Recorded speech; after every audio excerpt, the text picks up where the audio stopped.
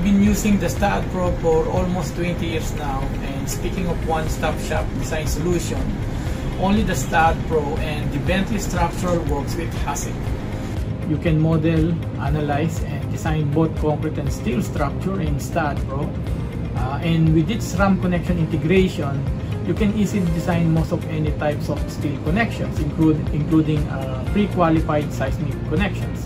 And for concrete detail design, RCDC is there as the complete solution for concrete design up to producing bar bending schedules and estimates. And then if you want to design any types of foundations like isolated footing, combined footing, piles, pile cap, mat foundation, and foundation related to industrial structures, even accounting for vibration, STAAD Foundation is the solution which has the direct integration with the STAAD Pro. So definitely Bentley Structural Solutions is the only one in the market, provides the most complete streamlined solution for any type of structures.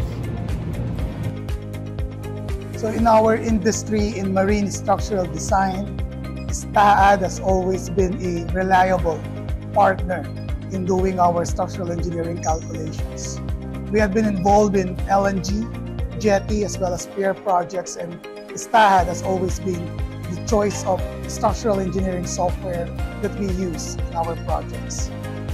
Okay, first of all, I'm Engineer Frederick L. Cruz of FL Cruz Engineering Consultancy. I choose STAAD. Imagine STAAD, 10 years, more than 10 years ko nang kasamang STAAD.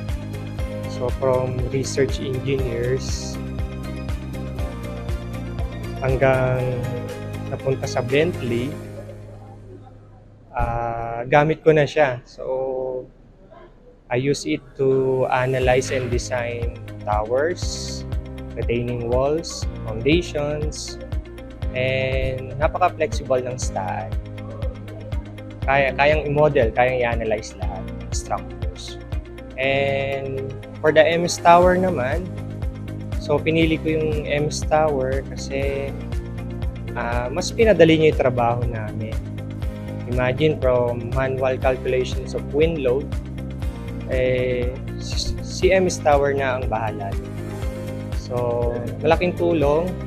The more towers, the more merrier sa akin. Thank you.